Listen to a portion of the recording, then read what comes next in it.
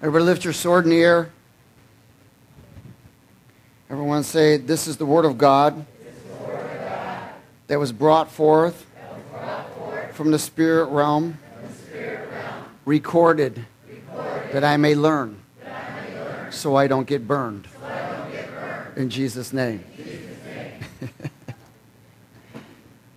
Hallelujah. Would you turn to Genesis chapter 1?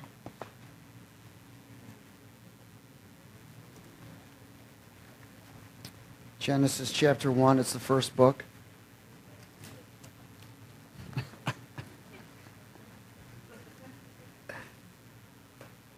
For some of us who haven't picked up a Bible in a long time.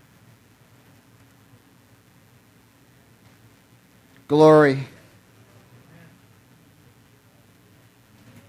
Genesis 1, verse 26. Is everybody there? Let's speak it together. It says, then God said, let us make man in our image, according to our likeness.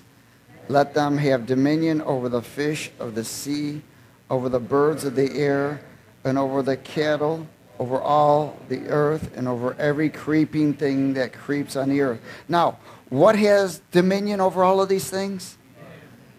Man. Now, wait a minute. It says man in whose image? God, not in his own image. Let's go to the next verse. So God created man in his own image. In the image of God he created him. Male and female he created them. Then God blessed them, and God said to them, be fruitful and multiply, fill the earth and subdue it, have dominion over the fish of the sea, over the birds of the air, and over every living thing that moves on the earth. Again, we see here that God said, I'm going to bring forth a creation that is in my image and in my likeness of the Creator. In other words, we would carry characters and attributes according to God himself. He's the one who gives. He shares himself with love. So he created me and you in his image. In the original state, he created Adam and Eve in his image and in his likeness. And he is the one who gives, doesn't he? So what he did is he gave of himself. You know, he's the one who gives. He shared himself with love and with good things that promote joy, which is love. Now, again, I want to share something very vitally important, so grab hold of this. Love is his substance to man. Love is his substance to man. And man receives God's love through the substance of faith. Is everybody with me? God, his substance to man is love. That's why he created me and you. So we receive this love through what we call the substance of faith we are able to receive. It's a substance that's mixed then, isn't it? Now, in this, the substance that God takes from the spirit realm, okay, which is known as love, into the natural realm. And we receive it by faith. Amen. So in this, we are created to know him. We are created to love him and know his love. And we are created to share him. Has everybody got it? And we share him by allowing him to express himself through us, don't we? Again, his substance is love to man. Amen? We receive his substance by faith, the substance that takes from the Spirit and brings into the natural. We are created to know him, love him, and share him. And in this, his response to me and you is, you please me. Has everybody got this? So when we know him, love him, and share him, his response to me and you is, you please me.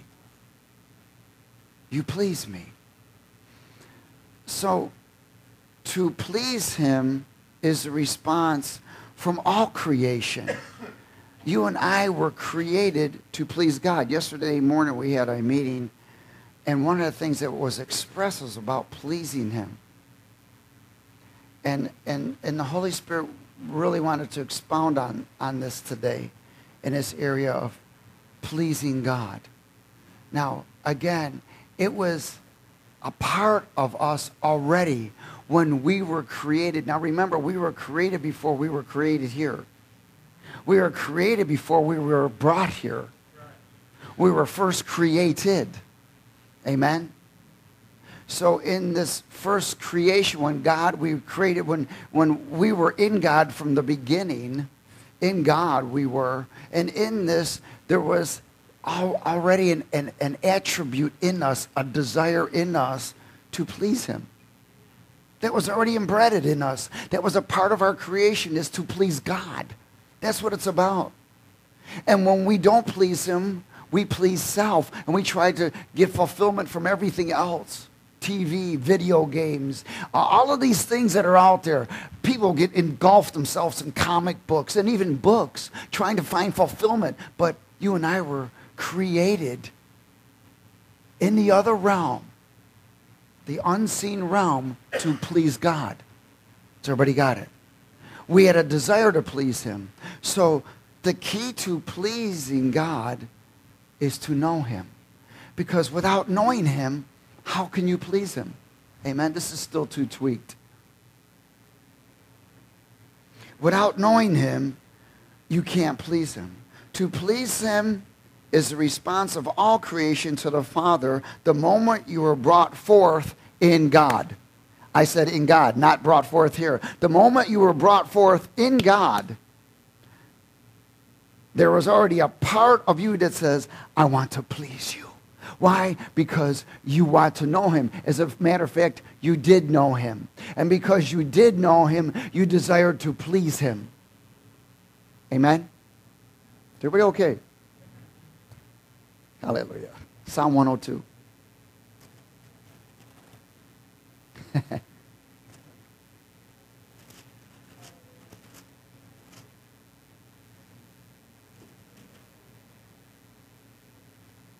Psalm 102. In verse 18.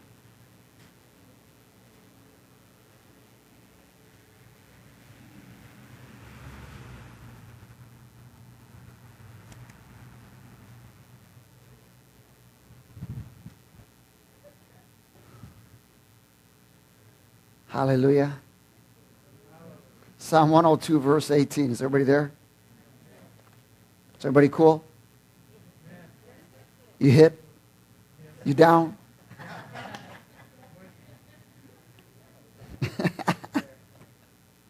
Praise God.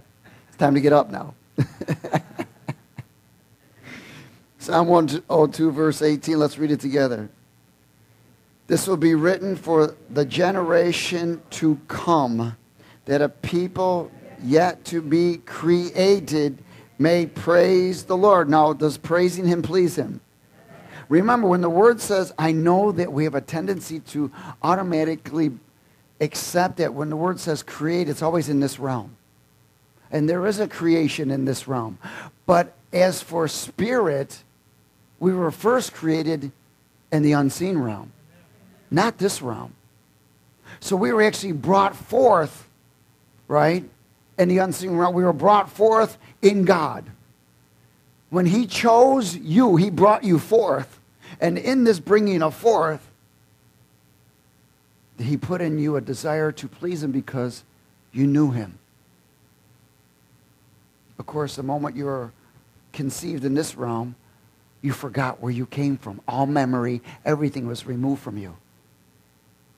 So you're on a search of who am I, why am I here, and where am I going? The problem is everybody searches everything else but God. And then they become what they intake. Amen?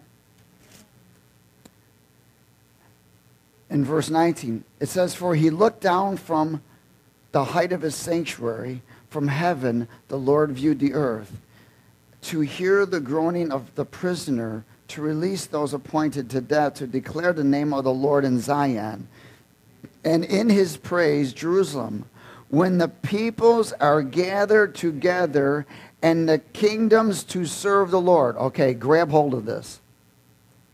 You were brought forth, what we call created, in the unseen realm to please him. You were sent forth in the come to the place where you are born again to serve him. So everybody got it? So you were, now in this, we'll talk a little bit more about it. So we were created to praise, an attribute of relationship, isn't it? Amen? Praise is an attribute of relationship. We were created, and in this created, we were created to please God. So in the unseen realm, and again, we were born again to serve God. We were created in him before we came. In the natural realm or in the physical realm, we are sent. So understand that in this realm that we're in, God was waiting for us to become born again, to be restored to the original state of what we were created for. Amen? So that we would be pleasing to him, because the key to pleasing God is relationship. Without relationship, you can't please him. In other words, relationship is associated with knowing him. He wants you to know him more than anything. He doesn't want you to serve him. He wants you to know him. Without knowing him, you cannot serve him. Hallelujah. Praise God. Now, when man fell, when Adam and Eve fell, because we know that Adam and Eve was created in the image and likeness of God, right? When they fell, the fall of man created an attitude of pleasing self. No more pleasing God. In the garden, Adam and Eve desired to please God, right? Because they were brought forth in his image and likeness. There was no tainting, no contamination. God sent them forth into the natural realm. Neither one of them came through a womb. They came directly from the throne of God, placed into a garden of protection, where God walked with them, talked with them face to face. They saw him. They had relationship with him. But of course, there was another voice in the garden. Of course, there was multiple voices, but I'm not going to get into all that today. But there was another voice in the garden called self. He was known as the serpent, because he was once light and walked away from light and became dark. So darkness actually came from light. So in this, when Adam and Eve fell, the fall of man created an attitude of pleasing self instead of pleasing God. Self is the character of darkness, the offspring of the serpent. So from that point on, the offsprings of the serpent were now being established through man's creation that was going to multiply. So self was now birthed. Self was not birthed by God. Self was birthed by darkness. So now there's that desire. So when you and I are brought into this realm, we have a desire to please self. And if you die in that condition, you go to hell. Hello? Why? Because that means you serve the Father, not above, but from beneath. And who you serve when you die is where you go. People don't realize that. So in this, self was birthed by the fall of Adam and Eve, because the voice of the serpent, Eve accepted. The first thing Eve did was deceived her husband, because she was lied to, and then she lied. Has everybody got it? Why? Because that's the character of self, the offspring of the serpent. Go to Jeremiah 42.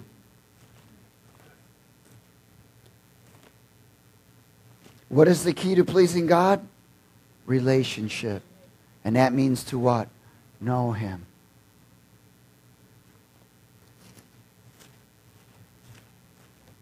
Jeremiah 42.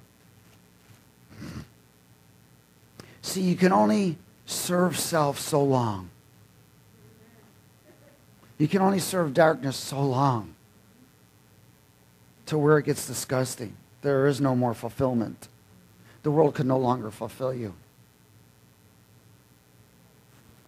And then people try to drown themselves in drugs and alcohol and lust and all kinds of things that the world has to offer. But that's all it's doing, is preventing the area of knowing God and pleasing Him. In Jeremiah 42 and verse 1,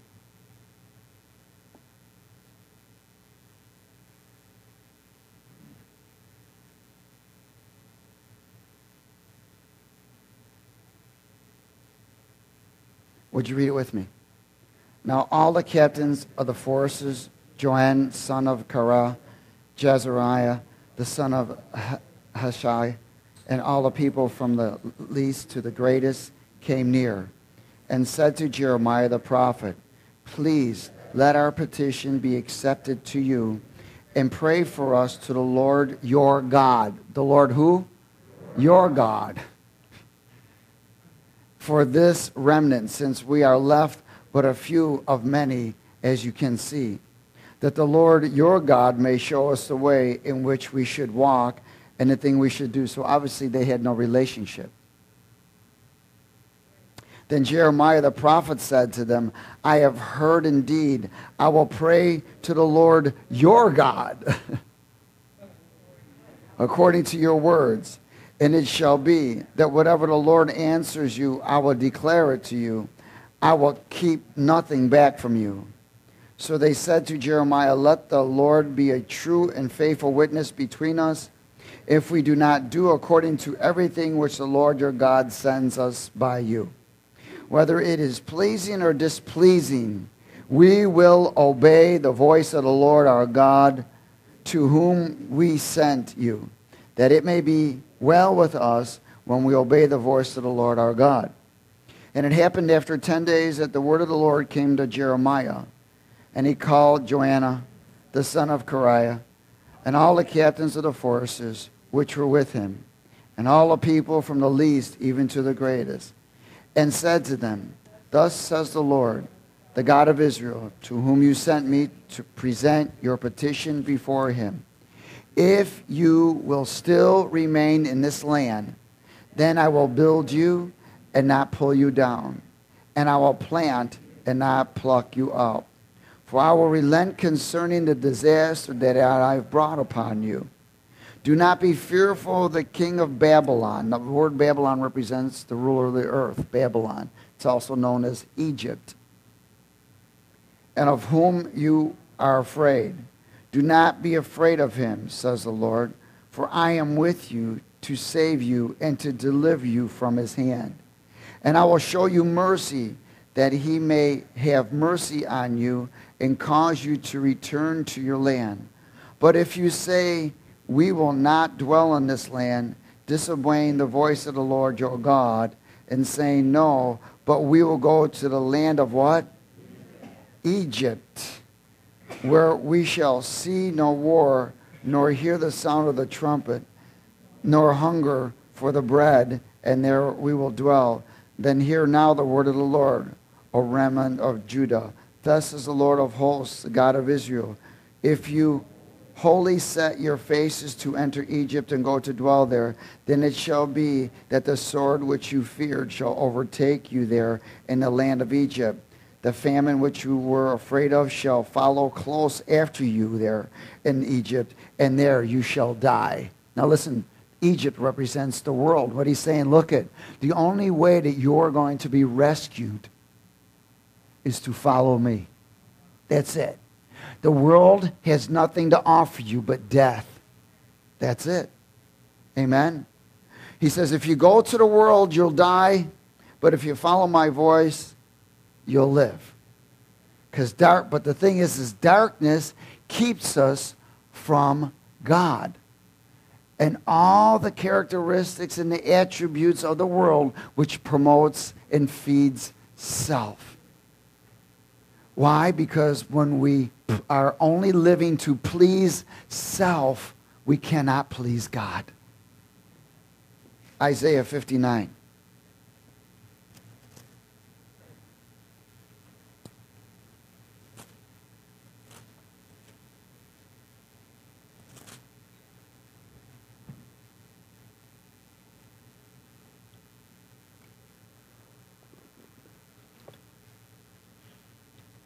Is everybody there?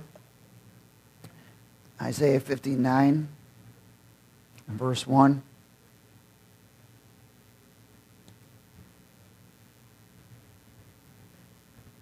Anybody ever tell you they just don't feel like doing something? You know what they're doing? They're pleasing self. Oh, I just don't feel like doing this. Oh, I just don't feel like doing that. People in that condition are the most dangerous people. Because if they live by how they feel, they eventually will betray you. Why? Because they'll take heed of the voice of the stranger and betray you.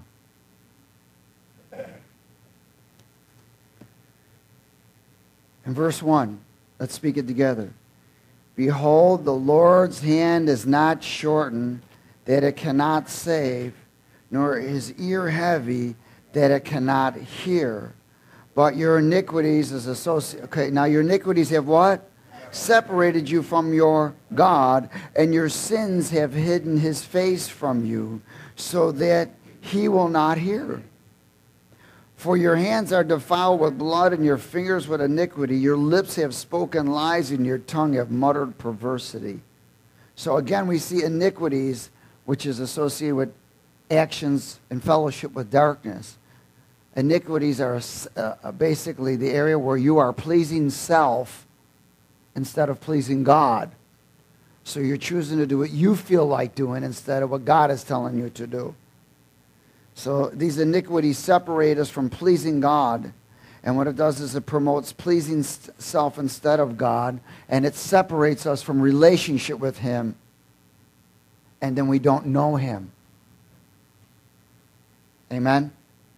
Go to Jeremiah chapter 1.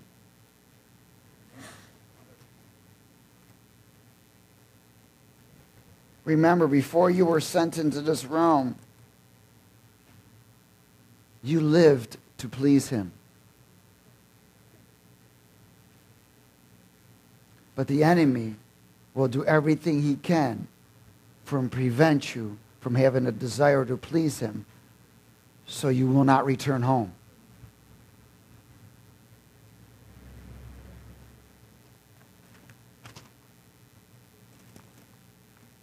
Hallelujah.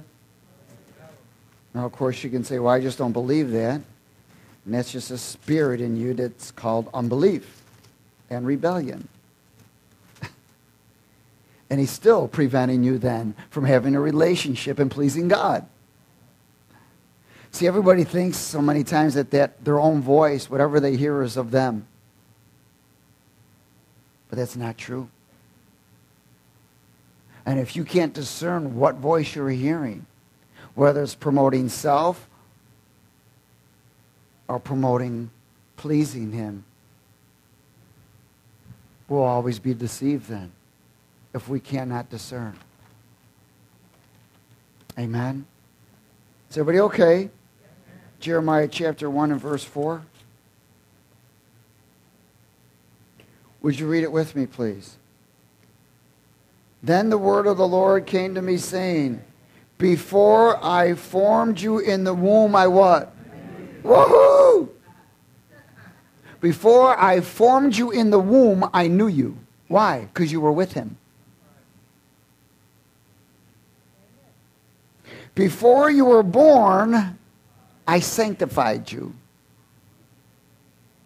I ordained you a prophet to the nations. Now, I want you to know that he's not only speaking to Jeremiah, but he's speaking to me and you, because the spirit of prophecy is upon those who decree Jesus Christ as Lord and Savior.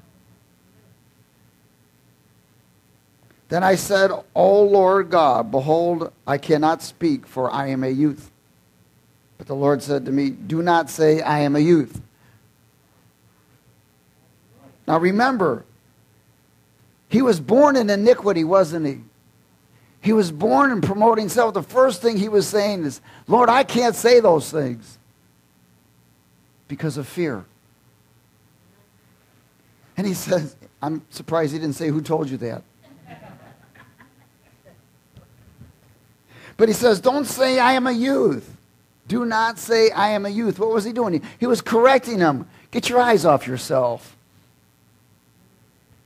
For you shall go to whom I send you, and whatever I command you, you shall speak. Do not be afraid of their faces.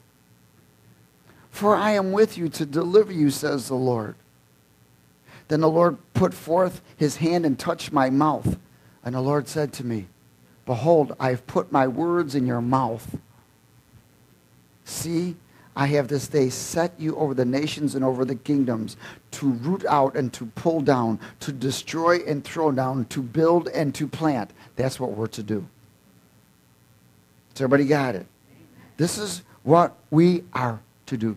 This is our call. This is what we're to do. We're to tear down. He's not talking about the things that are natural. He's talking about Satan's kingdom. Remember, Jesus was brought forth that he would destroy Satan's kingdom. Amen? Is everybody okay? Praise God. So he says, I knew you before you were in the womb. Because we were in him before we came, or we were sent. We came from him, sent into this realm on a military mission. And the military mission is to destroy Satan's kingdom. Amen. We are called to battle. Our purpose is to destroy Satan's kingdom. And our destiny is to infiltrate the world system with the talents and abilities God's given us. So grab hold of this now. Because of the fall, and God wanted to restore, Jesus had to put on self. God himself put on self to come into this realm. Is everybody with me? Now, he was not born in iniquity because his father was not the serpent. His father is God because he is God. Your father, my father, when we were of the world, was the serpent. We were born in his image, not in God's image. You are born again in God's image and likeness. Has everybody got it? So in this, Jesus put on self. He put on Father. He came into this realm. And when he hung on the cross, he took all the characters and attributes of darkness of self. Has everybody got it? When he took all of our sins and iniquities, he took all, he put on self. He became the offspring of the serpent himself. That's what allowed him to get to hell. So he took man's sins and all the character and of darkness, all the attributes and character of self, which you fight with every day. He took it and nailed it on the cross. Has everybody got it? So he had to put on self himself to come in here. He nailed to the cross for the exchange of himself for our self. So we are born again. And that's when Jesus told Nicodemus, And Nicodemus asked him, how are you going to get into this kingdom? He says, you got to be born again. He says, if you can't be born again, you can't see, nor can you enter the kingdom. So he says, you must be born again. So we see then here, to be born again is to awaken to the original state where we were created before we were sent. Has everybody got this? So when you are born again of the Spirit, you are awakened. And one of the things that happens to you is you have a desire to please Him when you didn't have a desire to please Him before. Because you were awakened in the original state of which you were created before you were sent. Now you say, I want to please you. And you say, I want to know you so I can please you. There's a difference, isn't there? Amen? So when we are born again to awaken to the original state of creation, of pleasing Him, and then we are born again in the area of serving Him. And that is the divine order. That is the order. Without pleasing Him, you cannot serve Him. Serving Him doesn't please Him. Knowing Him pleases Him. That's what relationship is. Too many people think that serving God is what pleases Him. That's religion. Then they believe if I serve them enough, I'll get more pleasing to Him. No. Serving God does not please Him. Knowing Him does. See, because if you know Him, you're not serving Him to please Him. You're serving Him because you love Him. But people think, and this is what the enemy does. I'm telling you, he knows how to twist minds and set people astray. I got to serve God. That's the only way I can please Him. No. You can't serve Him until you know Him. Then you please Him. And then you serve Him because you love Him. Not because you're going to get brownie points.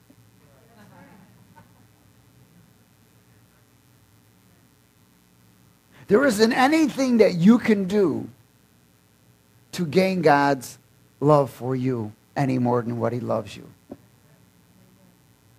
His love for you is unconditional.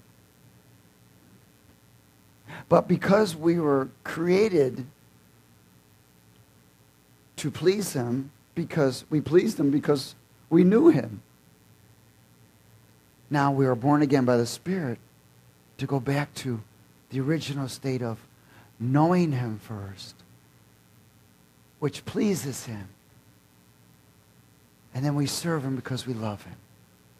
Not because of the more I serve Him, the more He loves me. No, it's got nothing to do with that. That's a lie from hell. In Romans chapter 1. The key to please is relationship.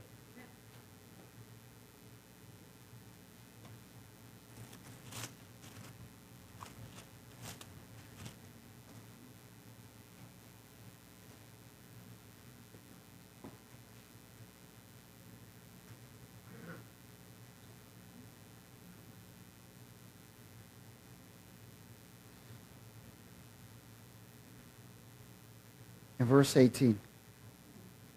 Romans 1:18.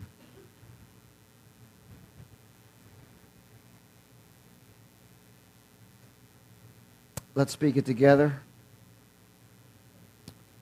For the wrath of God is revealed from heaven against all ungodliness and unrighteousness of men who suppress the truth in unrighteousness, because what may be known of God is manifested in them, for God has shown it to them. For since the creation of the world, His invisible attributes are clearly seen, being understood by the things that are made, even His eternal power and Godhead, so that they are without excuse. In other words, everything was created to please Him. Because although they knew God, they knew Him. Where did they know Him? Before they were sent. And then and through the conscience, what we call our conscience, which is through the Spirit, there's that desire because of that character, because we came from him to want to please him, to want to know him. Man, that was my whole desire. My whole life was, I didn't have a desire to please God, but I wanted to know, who am I? Why am I here? And where am I going? And where did I come from? What is this? What's this whole purpose? You know, sometimes you come to a point and it's like, if you erase all of mankind, then you erase all of creation in the universe. The only thing that left is God. And if you try to erase God, then there isn't anything. There's nothing. So God is everything. And without him, there is nothing. Whatever the world has to say through theory, they lie. Verse 21, because although they knew God, they did not glorify him as God, nor were thankful. Everyone say thankful. So they didn't glorify him, nor were they thankful. But because of futile in their thoughts, and became futile in their thoughts, and their foolish hearts were what? Darkened. Darkened. Darkness brings blindness. You can't see in the dark, can you? So then in this area, they were separated from God. They were professing to be wise. They became fools and changed the glory of the incorruptible God into an image made like corruptible man and birds and four-footed animals and creeping things. Therefore, God also gave them up to uncleanness in the lust of their hearts, to dishonor their bodies among themselves, who exchanged the truth of God for the lie, and worshipped and served the creature rather than the Creator, who is blessed forever. So they began to worship creation instead of Creator. In other words, there is no excuse. None. Colossians chapter 2. The key to please is relationship. If you don't know him, you won't please him. Has everybody got it? Your works do not please him. Knowing him pleases him.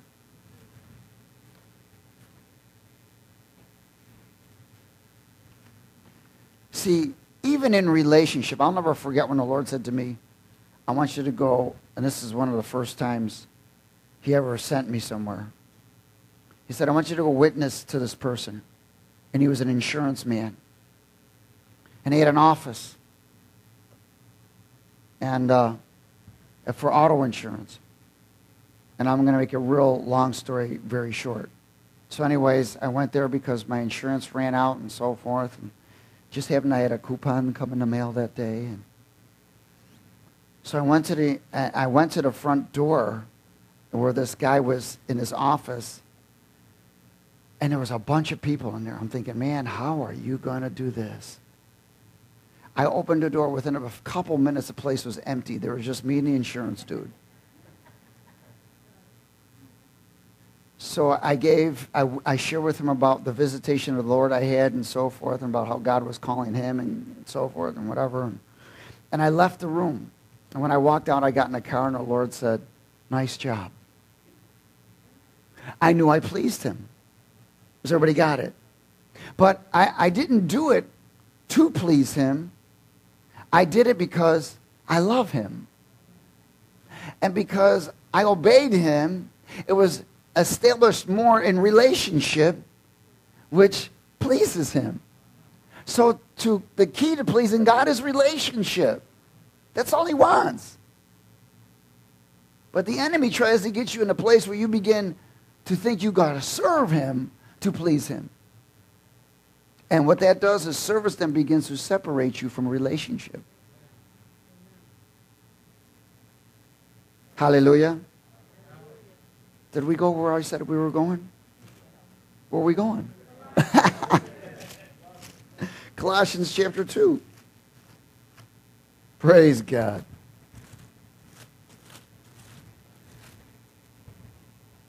Verse 9. Let's speak it. For in him dwells all the fullness of the Godhead bodily. And you are what? You are what? Complete, perfect in where? In him, who is the head of all principality and power. So we are complete in him. In him. That's why if you look at the tabernacle of God, there's 3 chambers, isn't there? Outer court, holy place, most holy place. Where's he trying to get us? Closer into him. Amen? So that we're complete. Closer into him. See, God doesn't live in your life, you live in his. When you try to live your life, he stands away and you walk away from his life. We live in his life. He doesn't live in ours. Amen.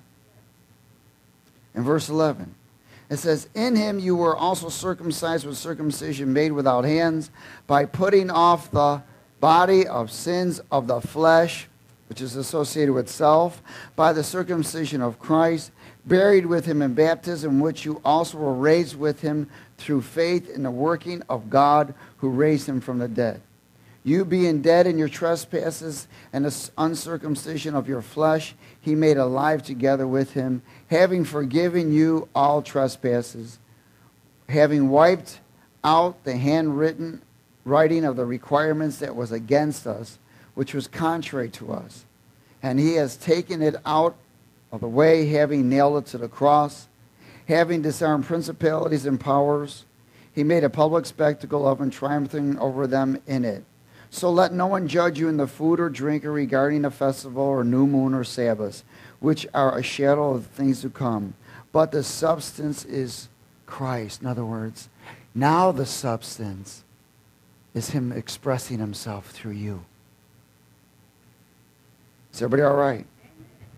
Let no one cheat you of your reward, taking delight in false humility and worship of angels, intruding into those things which he has not seen, vainly puffed up by his fleshly mind, and not holding fast to the head, from whom all the body, nourished and knit together by joints and ligaments, grows with the increase that is from God.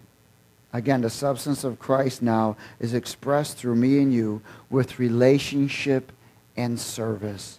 We are complete in him, closer to him. The more we are closer to him, the more we are complete in him. Amen?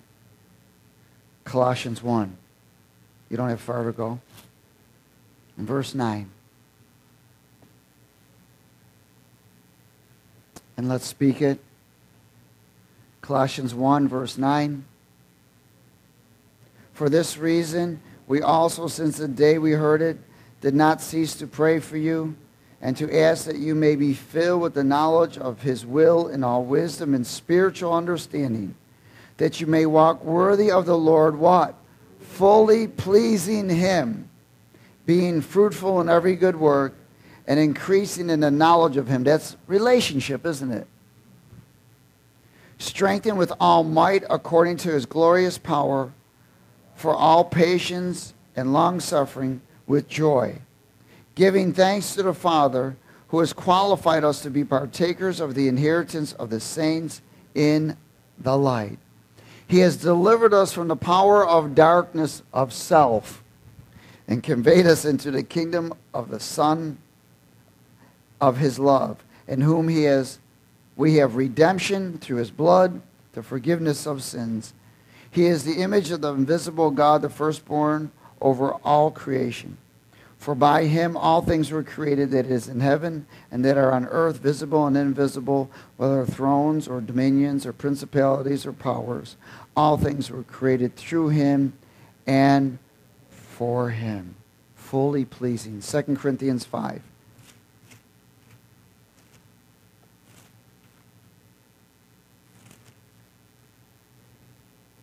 Is everybody okay? Are you getting this?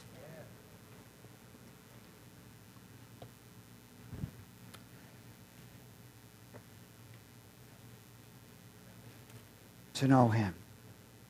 Wasn't that Paul's desire? That I may know him.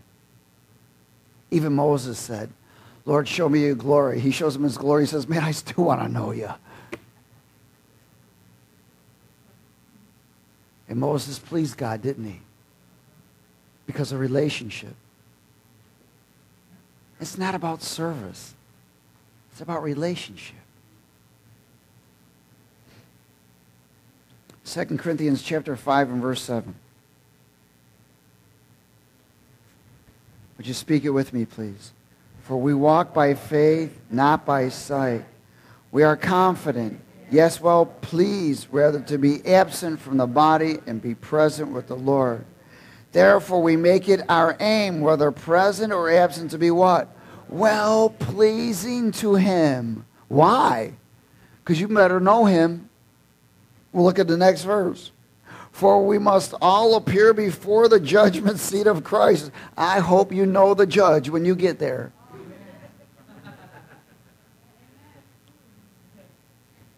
And that each one may receive the things done in the body according to what he has done, whether good or bad.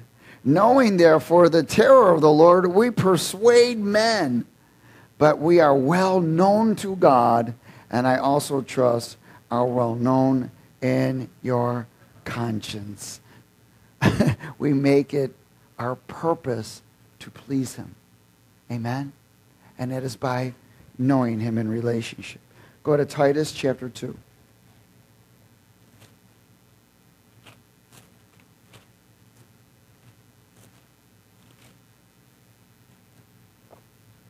Titus chapter 2.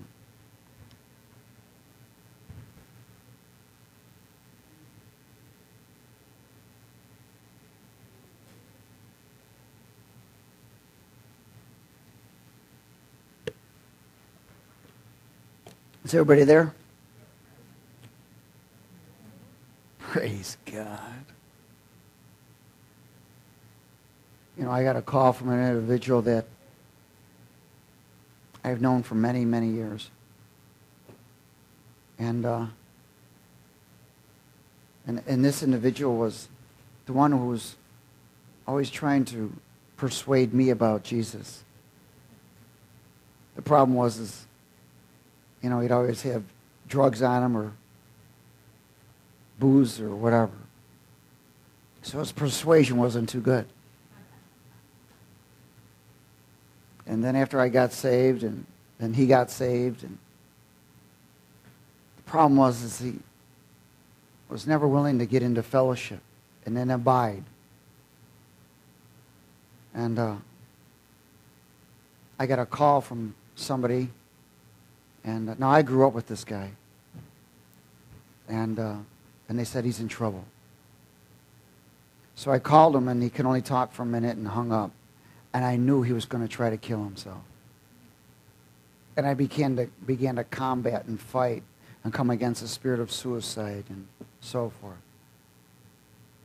And he called me the next day. He said, I was attempting to kill myself. He said, then the phone rang and it was you. And I said, well, that was just the hand of God. But in this, that persuasion of fulfilling self is what led him into all of this. And the only thing he kept saying to me, I can't feel God, I can't feel. I said, cut the feeling stuff, man. He is the God of truth, not the God of feeling. You must now receive what he says who you are. And stop allowing the enemy to portray what he says you are. See, when you begin to fulfill self, you're serving darkness. And you're listening to the wrong voice. And he's going to try to prevent you from pleasing God and knowing God.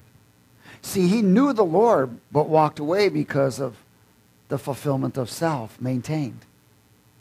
Was never able to break off those emotional attachments. Always was looking. And the only thing he said to me is, I just wanted to be happy, so I went back to drinking. I said, how's it working? Now you wanted to kill yourself. It doesn't work. The end result of serving self is death. And if in that condition, is hell. Truly is. There's only one way home. That's through Jesus Christ, who opened the door so that you and I could be born again and restored back to the original state of pleasing God and serving Him. There isn't any money that will help. Money might buy happiness for a period of time, but it doesn't buy your way into eternity.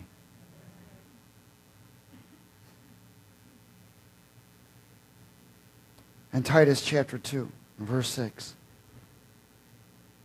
Likewise, exhort the young men to be sober-minded in all things, showing yourselves to be a pattern of good works and doctrine, showing integrity, reverence, and incorruptibility, sound speech that cannot be condemned, that one who is an opponent may be ashamed, having nothing evil to say of you.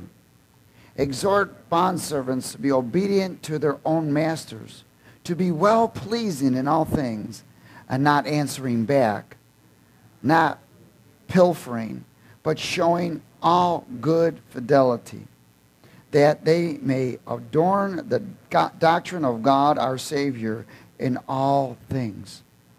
For the grace of God that brings salvation has appeared to all men. And the grace of God is God's plan, isn't it? Teaching us. How can grace be some mystical thing? You know?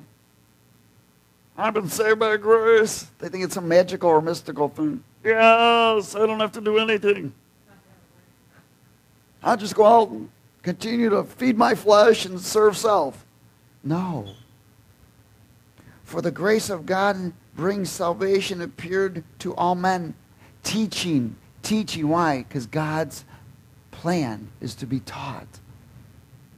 Us that denying ungodliness and worldly lusts, we should live what? Soberly, righteously, and godly in the present age, looking for the blessed hope and glorious appearing of our great God and Savior Jesus Christ, who gave himself for us, that he might redeem us from every lawless deed and purify for himself his own special people, zealous for good works. To be zealous for good works, you got to have a relationship. Speak these things, exhort and rebuke with all authority. Let no one despise you or take this away from you. And I'm going to close at Matthew 7, because this is the example. Matthew 7, in verse 21.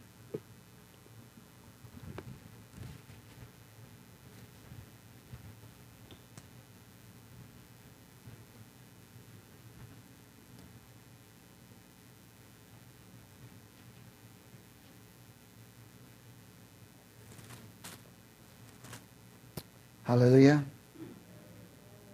Let's speak it together. Matthew 7, verse 21. Not everyone who says to me, Lord, Lord, shall enter the kingdom of heaven, but he who does the will of my Father in heaven. What is the will of the Father? To know him. Amen. That's his will. In verse 22, many will say to me in that day, Lord, Lord, have we not prophesied in your name, cast out demons in your name, done many wonders in your name? And then I will declare to them, I never knew you. Why? Depart from me, you who practice what? Lawlessness. Because they put service before relationship. And because they put service before relationship, they thought their service was establishing the relationship. They thought they could get away with things. Does everybody got it? Well, because I do this, and this, I have a relationship with God. No. It's because you know him and you love him. You know his character. And then I will declare them, I never knew you, because you practice law. Practicing lawlessness means serving self. Because you chose to serve self, even though you did these things, you thought that these would outweigh, because you served me, because you did these things according to my word, according to what is written in the Bible. You did these things. You thought that your service was a relationship. You thought that this service was going to allow you to touch unclean things, to live according to the world, and to please self. Your service has nothing to do with pleasing God. Your relationship does. Amen? Your relationship. That's how many believers fall away from their first love. They would rather love to serve than love him. And they try to make the excuse, well, I love him, that's why I serve him. But they don't know him because they practice lawlessness. The only thing they're doing is serving self, not the Lord. Amen? And you're going to see more and more of this manifest. Only those who know him, those who know him,